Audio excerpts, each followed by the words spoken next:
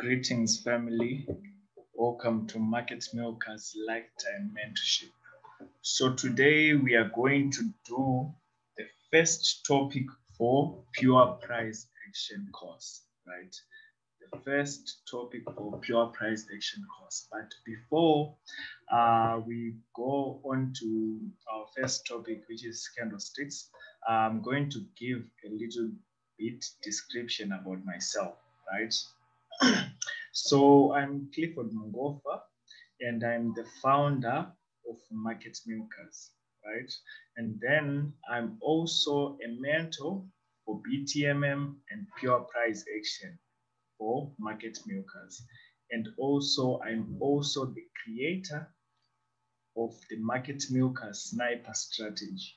And also, I'm the creator of Peak Formation Mastery, right? So basically, this is me and this is our company, Market Milkers, right? If you want to find us on Telegram, you just type Market Milkers, or if you want to contact us, this is the phone number. And also, if you want to visit our website, this is the website, right? Or also, if you want to visit us on social media, you can go on any platform and search Market Milkers. So without wasting much of our time, let's jump onto the first topic, which is candlesticks, right? As for candlesticks, as you know, they are of different sizes and shapes, right? As for candlesticks, you know that they are of different sizes and shapes, right? So firstly, we are going to go through the characteristics of candlesticks, right? Characteristics of candlesticks. Right, the first characteristic of candlesticks is candlesticks are different in sizes, right? Candlesticks are different in sizes. So you will see on your charts that there are some candlesticks which are big and there are some candlesticks which are small. It doesn't matter. It doesn't say anything about it doesn't say anything about shades or something. It's just a characteristic that candlesticks are different in sizes. So you see some candlesticks are big and some candlesticks are small, right? Right, let's go for an example, right? For an example, as you can see on my charts here, right? On my charts here, we have some big candlesticks there, right? And also we have some small candlesticks. Like I said, it's a characteristic, right? It's a characteristic, right? Now we move on to the second characteristics of candlesticks, right? Second characteristic is candlesticks contain the real body, right? Candlesticks contain the real body, right? By real body, what do I mean? By real body, what do I mean? I mean this space inside here, which I'm shading, right? Which I'm highlighting in light blue, right? This is the real body. This is the real body of a candlestick, right? This is the real body of the candlestick, right? Now I'm going to go on an example to show you this characteristic, right? I'm going to show you this characteristic, right? As you can see, this is my charts now, right? You can see that candlestick contain this one, real body. This is the real body, right? Another one, here, right? That's a real body there. Also here, another one here, right? Here, here, right? These are real bodies, right? These are real bodies, and it's a characteristic of candlesticks. It's a characteristic of candlesticks, right? Now we are going to move on to the third characteristic of candlesticks, right? The third characteristic of candlesticks contain what we call the wick or shadow or rejection or pin, right? So you might hear some traders saying, I saw a pin, some saying I saw a shadow, some saying I saw a rejection, some saying I saw a wick. They are just saying the same thing. They are just saying, uh, they're just referring to the same thing. So this is the wick or the shadow, which I'm shading down here, right? This is the shadow here, here, right? Like I said, it's a characteristic of candlesticks, right? It's a characteristic of candlestick. Now I'm going to go on an example and show you these pins, right? An example, as you can see, right? I'm going to highlight, right? I'm going to highlight the pins. As you can see, they are very visible, right? These are the pins or shadow or wicks of the candlestick, right? As you can see, the candlesticks contain wicks or shadow, right? Candlestick contain wicks or shadow, right? So we have highlighted all three characteristics of candlesticks, right? All three characteristics of candlesticks, right? Now we are going to move on to what we call candlestick patterns, right? So you should know that on candlesticks, right? On candlesticks, we have what we call candlestick patterns, and these are names for candlesticks. Let's say if you combine two candlesticks, you might come up with a name, right? Or if you combine three candlesticks, you come up with a name, or even one candlestick should give you a name, right? So there are some candlestick patterns we actually focus on, right? We actually focus on. So today I'm just going to do uh, just two examples of candlestick patterns, and then you go and do the rest, right? And then you go and do the rest, right? So like I said, we are going to do candlestick patterns, right?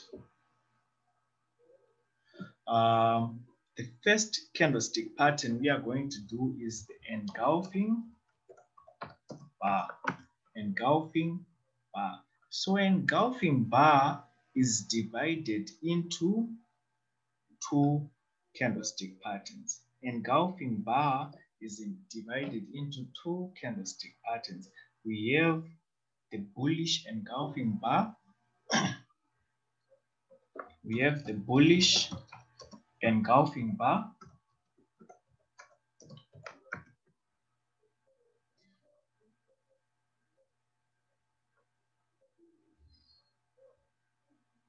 And then we have the bearish engulfing bar. We have the bearish engulfing bar.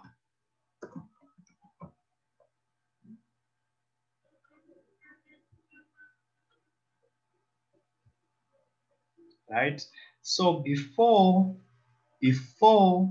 we go on further, before we go on further explaining about these candlestick patterns, There are some trading terms you should know before you go any further.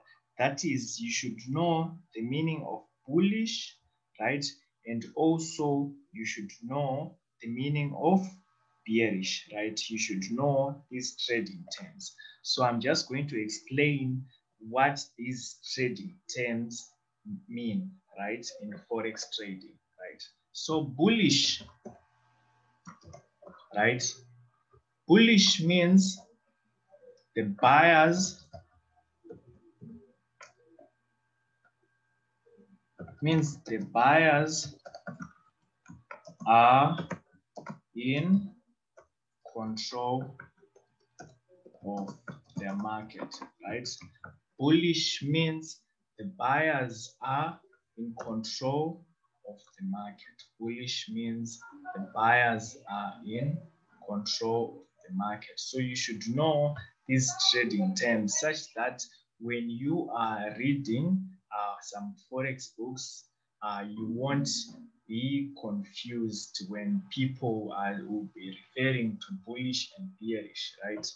When people will be referring using the term bullish and bearish. Like I said, bullish means the buyers are in control of the market. Buyers are in control of the market, right? Now we are moving on to bearish, right? Bearish,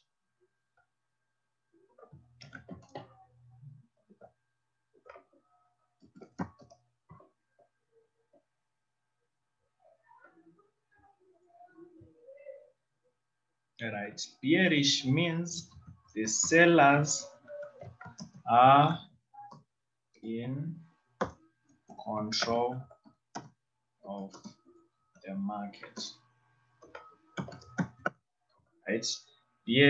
Bearish means the sellers are in control of the market.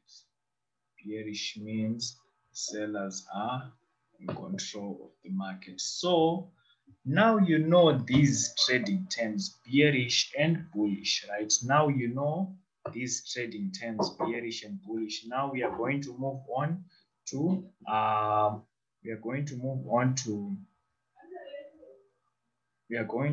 on to uh, these candlestick patterns. We are going to fully explain these candlestick patterns. So bullish engulfing bar, a bullish engulfing bar looks like this, right? A bullish engulfing bar looks like this. Firstly, we have a small bearish candlestick, right? Firstly, we have a small bearish candlestick, right? And then secondly, we have a big bullish candlestick which fully covers the first candlestick, right? So from the word engulfing, we are simply saying that this bearish candlestick is fully covered by the bullish candlestick, which is the green one, right? Right. So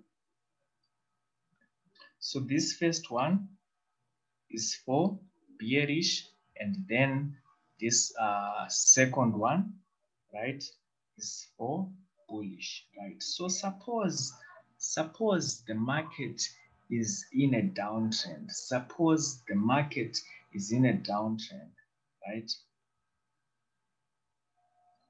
Right.